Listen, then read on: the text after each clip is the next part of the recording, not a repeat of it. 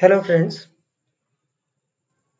as we know, many a times when we record cyclic voltagram, the cycles are recorded simultaneously or one after another.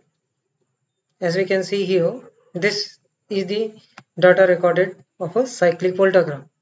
When we plot this particular voltagram, what we can see is all the data or number of segments or cycles that are available here are available one after another. Means the complete data is available here and all the segments or the numbers of cycles are connected to each other. If we are willing to separate each cycle, then what we need to do is first we'll expand this and click on the spark lines that we can see here. Once we click on the spark lines, what we observe is here the complete cycle ends here or at this particular point. So what we will do is we'll go to zoom button and we will zoom this particular area. Now we'll select the data selector and we'll go to this particular point, that is the end point of this particular cycle. Here we can see that as we have started from minus 1.3, we have ended it at minus 1.3. So a complete cycle ends here and the x value or the uh, row value is 3401. So we have to note down this particular x value or 3401 value that we can see here. So here at 3401 we have a change in cycle. So what we will do is now simply to separate or to split or to separate each particular cycle, what we need to do is we need to go to worksheet. Here in worksheet what we have is we have split columns. In this split columns, when we click here, the pop-up shows recalculate, which we can either set to manual or none, the columns to be split.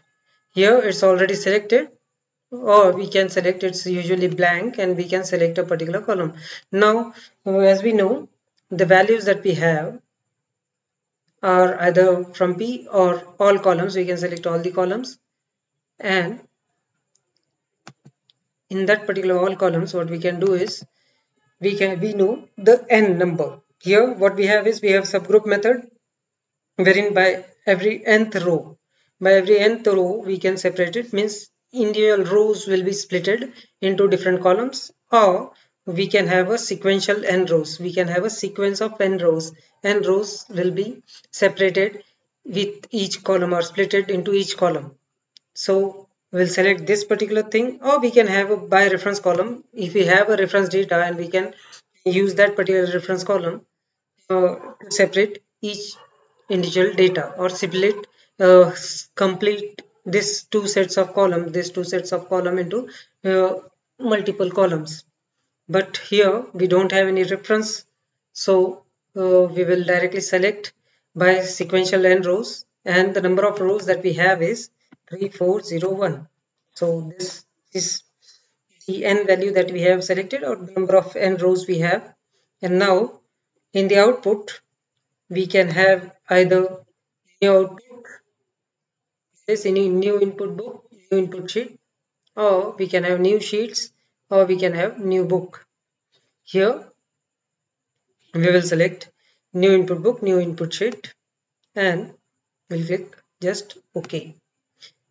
Once we click OK, what we get is this is the complete set, original set, and this is the splitted set of columns. That is, we have three. What we had was we had three uh, cycles, and that three cycles are now can now be seen here. So what I will do is, in order to have a better look, and now in this particular spark lines I will update them so that we can see them.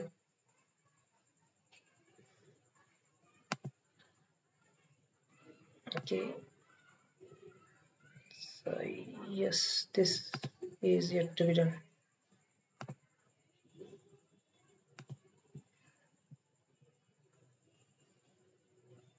Hmm. Here as we can see, I will delete this.